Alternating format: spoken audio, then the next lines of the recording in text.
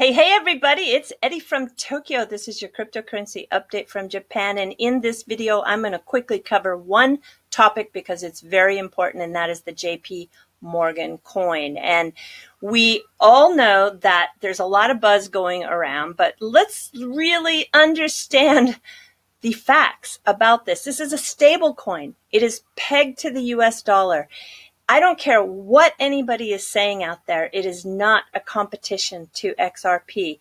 This development actually is a blessing, a boon, a bonus, a stroke of luck for the entire crypto asset ecosphere.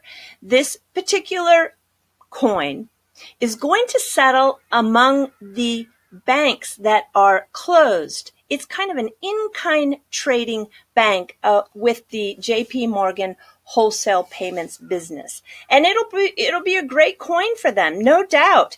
But the outside banks around the world are never, ever going to put aside their geopolitical differences and adopt this JP Morgan coin, especially since it is tied to the dollar. So those people who don't really understand that XRP is an independent asset that moves across borders like water. Let me just give it to you in another way. If you bought a Disney annual pass, do you think that you could get into the FIFA World Cup in 2022 in Qatar with that pass? No, not even the 1,579 premier annual pass will get you in.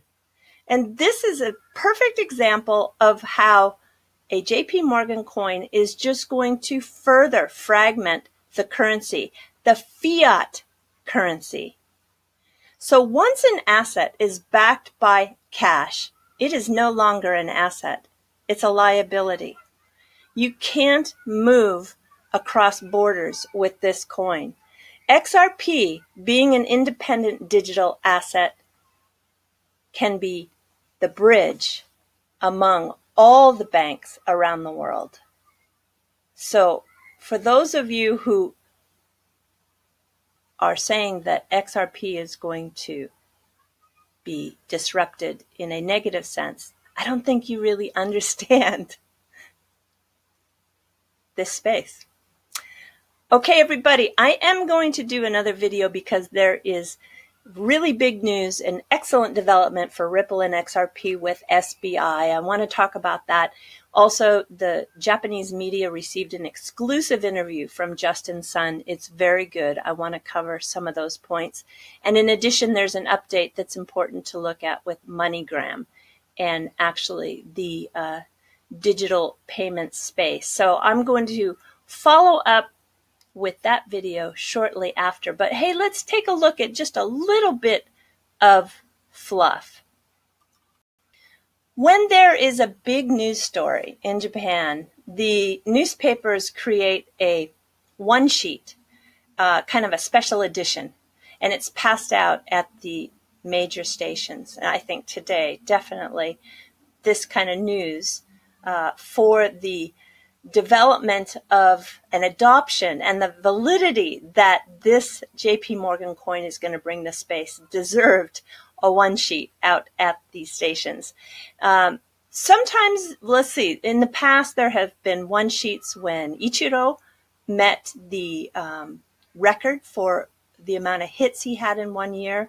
If there is a big Nobel Prize winner that is Japanese, then a one sheet is passed out. And also, I think the last time there was a one sheet in Tokyo was when the emperor announced his abdication, which actually occurs this April 30th.